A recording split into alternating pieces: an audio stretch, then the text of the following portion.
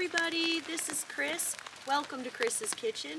Today I'm out in the garden just coming out to grab a little bit of fresh cilantro. It's late season October. I'm going to make some enchilada sauce with my end of season tomatoes and tomatillos to make use of them, and then I'll be processing them in the water bath canner to make use of everything and use it up. So join me. There's not much cilantro left in the garden as I've been making a lot of salsa, but there is enough here for me to harvest to make my enchilada sauce. Alright, I'm back in the kitchen and here we go. We're going to make enchilada sauce. To make this enchilada sauce, I have got some homegrown garlic, fresh homegrown chili, some onion, some fresh cilantro, some canned chipotle peppers and adobo sauce.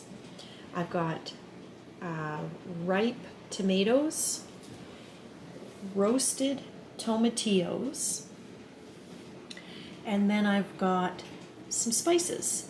So I've got paprika, chili powder, ancho chili powder, Himalayan sea salt, and onion flake. And to add to this mix, I'm going to use some sherry vinegar, and I'm going to be using sherry vinegar because it has a nice flavor, but I'm also going to be processing this through the water bath canner.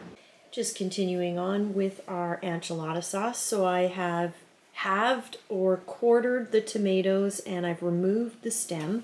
I've just done a rough chop on the garlic, onion, hot pepper and chipotle. I have not removed the seeds from the hot pepper and the chipotle because we really like spice. So I have got the roasted tomatillos, rough chopped cilantro, and all I'm going to do is add everything to a large pot. I'm not going to worry about chopping everything up too much because I'm going to go through it after with the stick blender and give it a fine puree. Back after a couple of hours.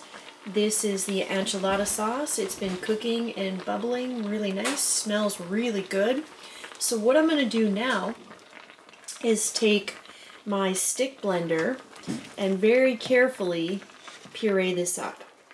Obviously this is a hot liquid, and with using an immersion blender on a hot liquid you want to use extreme caution.